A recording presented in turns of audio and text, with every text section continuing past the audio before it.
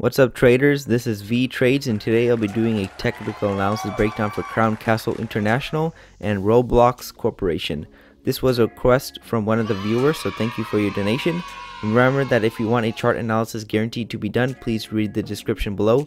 Before we begin, please take a second to give the video a like and subscribe for more chart analysis.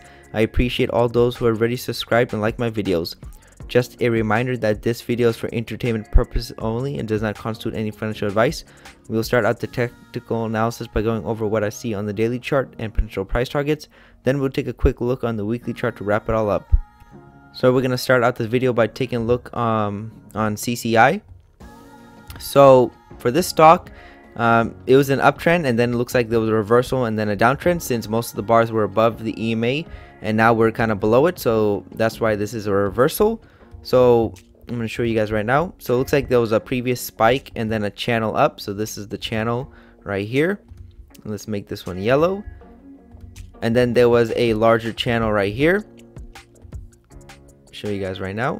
So this is the larger channel that price was inside of. So either way, the uptrend is kind of over just because we had a break outside and a new high. So this was the break outside since these prices are not inside the channel, and this was the previous high back in June 10th, and then prices surpassed it, so that's the new high.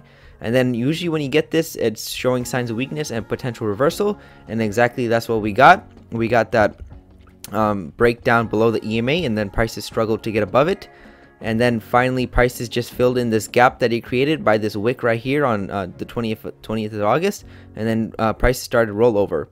So prices even broke through this support level right here and then started to trend lower.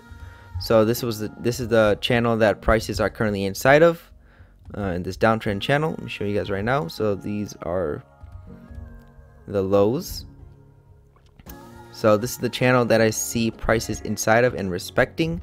Let me adjust it a little better, drag it lower. So it's pretty close to this. Maybe this is an overshoot. That's why it's not fitting correctly.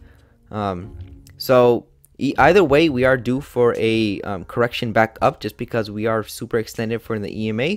Prices like to be near it, and if it gets too far away, it pulls back prices. So I see us maybe doing a pullback in the future, maybe something like this, a two-legged pattern. Maybe we won't get that retest of that low just because it looks like we had an overshoot here.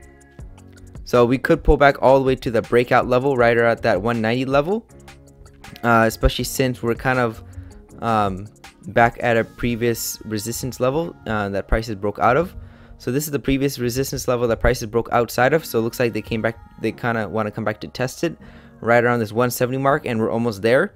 So after we come here, we could get a reversal of big V bottom. I don't know if that's going to lead to a huge correction back up, maybe to the 190 level. But I do expect some type of bounce right at this level or right now to the EMA or higher. But I'm not sure if that will lead to lower prices or we're probably going to continue higher. We just got to wait and see. But in the near term, especially in the next coming days or weeks, I do expect a bounce back up. Maybe a huge correction back up to the mid 180s or even the 190s. So that's pretty much everything I have on the daily chart. Looks like there was a previous uptrend and then a break outside in a new high, and then which led to a reversal after we filled in this gap, because since prices just rocket up from here, maybe they want to come all the way back down to the starting point. Usually that's what they want to do. I don't think that's going to happen just because there's a lot of support levels on the way, so we just gotta wait and see. But as of now, it looks like we're probably just due for a pullback, and that's what I expect to happen. So let's go ahead and take a look at the weekly chart. So on the daily chart, I said we're due for a pullback, so that's what I expect to happen in the next coming days and weeks. Maybe we might drop just a little bit lower to the 170 level, but I do expect a bigger bounce soon. Let's go ahead and take a look at the long-term pattern. So this stock has been pretty much in a huge bear market. A bull market since pretty much that 08 crash. So it's been going up ever since. So that's when you want to buy the dips when we're in this very strong uptrend, because every dip is a buying opportunity. But as of right now, we're seeing this huge correction just because we were far away from the EMA and on the top of the channel. So this is the channel that I see prices currently inside of right now. Let me go and draw this out for you guys. So it looks like it's right here. If I just drag this up, so maybe something like this. That's what I see prices respecting. I think maybe it's a little bit less steep like that, possibly something like this. So either way, it looks like prices had this overshoot on the top of this orange channel.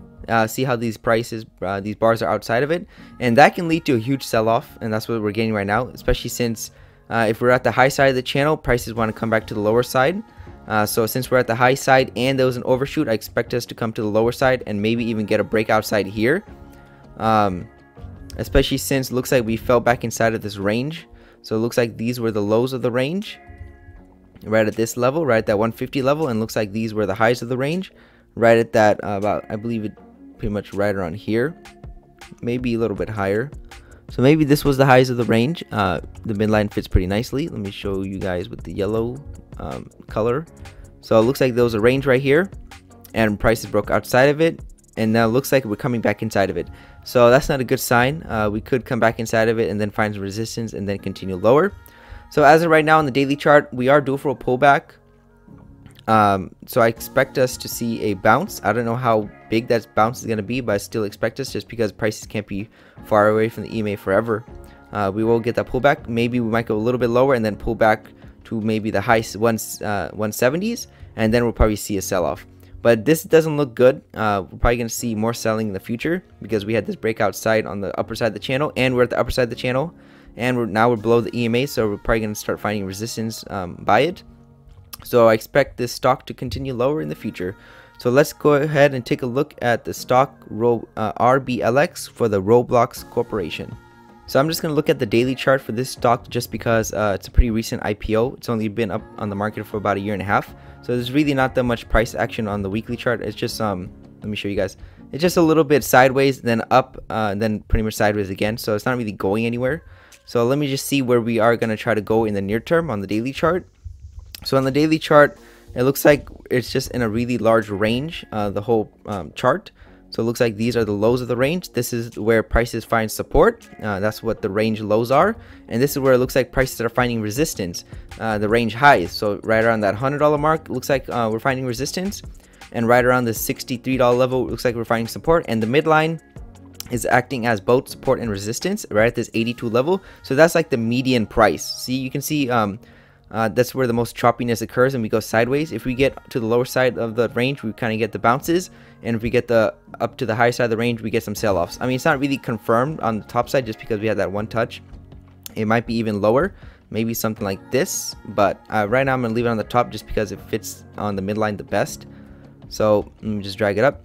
So since we came up from the highs, I expect us to continue lower, probably back even to the $64 level. We just gotta wait and see. Anything can change, right? But as of right now, it looks like we probably continue lower, just because I believe this channel was in play and we haven't had a break. We had that breakout side since all these price bars are outside of it, but we haven't had that new low yet, right at that low 70 level, right around that $71 level, $70 level. So once we get this new low in place, then I will stop saying, stop believing that we'll probably continue lower. We just gotta wait and see. But as of right now, it looks like we're probably gonna continue lower, especially since we came up from the higher side of the range, and looks like this downtrend channel is not completed.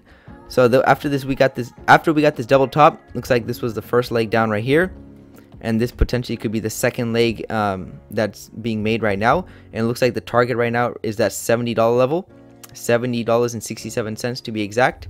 There's also larger measure moves in play, so it looks like this was the first leg down right here. And if I drag it over, we get some confluence, just because this measure moves right at that $69 level. And then prices did not meet it. It came up short, and then there was a two-legged correction. So this was the first leg up right here. And then prices came back down. And if I just drag it up again, that's exactly where prices stopped at, finding resistance right at this measured move. And then we had that double top like I showed you. This was the first top, and then this is the second top. So pretty much a double top, like an M formation, then prices sold off. So, and usually we get two legs down to a new low, and that's exactly what looks like is happening. We got that first leg, and then we had the pullback, and it looks like we're in the process of making that second leg down to the new low. So it looks like we're probably going to continue lower for this stock also, probably to the low 70s, and maybe even back down to the mid 60s. We just gotta wait and see. We could just come back down to stop out this person right here at the 70s and then reverse, But as of right now, I still see us continuing lower and maybe even to the $65 mark.